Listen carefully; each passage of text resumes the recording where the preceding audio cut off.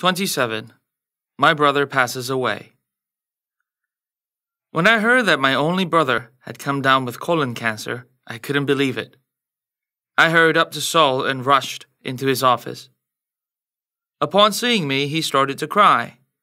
Tears rolling down his cheeks, he shouted, "Why cancer? What have I done wrong? I have worked hard for my family, my country, and myself," he continued. "I have been exercising regularly at the health club.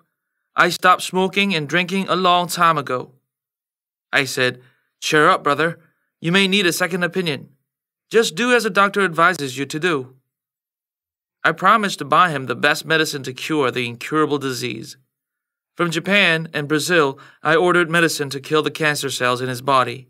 My brother was trying to do anything he could do to be free from cancer. He read several books on cancer. He was so desperate that he even drank a glass of his own urine every morning, as a Japanese book suggested. He bought a special bed that heated his whole body 2 to 3 hours a day and took a natural medicine made from mushrooms. My brother was confident that he would live as long as his friends. He went to see his doctor once a month. Later, he had to see his doctor more often. Finally, he had to be hospitalized because he could not endure the pain caused by the cancer. The cancer cells grew to his neck.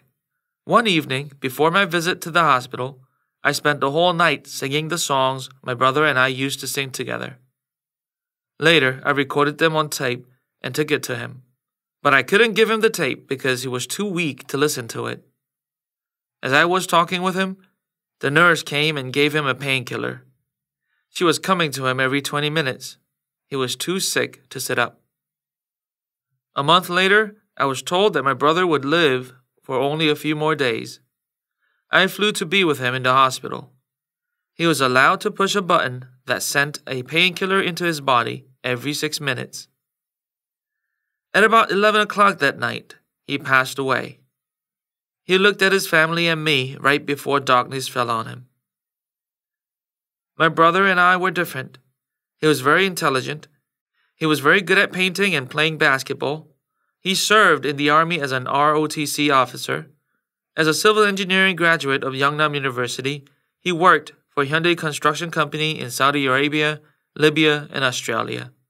He received numerous prizes from his company for his achievement.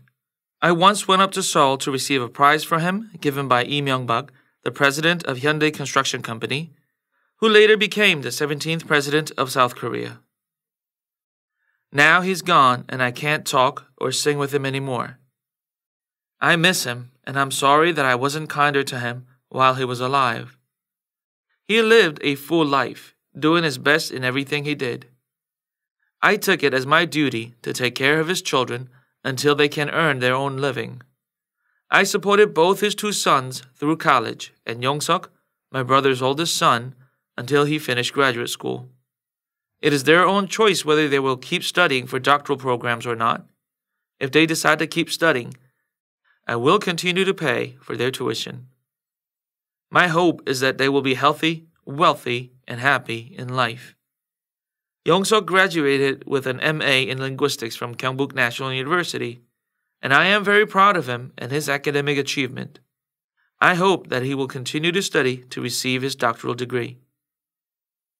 In memory of my brother, I spent 50 million won to have a marble tomb built in my hometown, Jachon. In this way, I could keep his body and soul together. This place is where my parents and ancestors rest in peace. My wife and I shall be there when we leave this world for another world.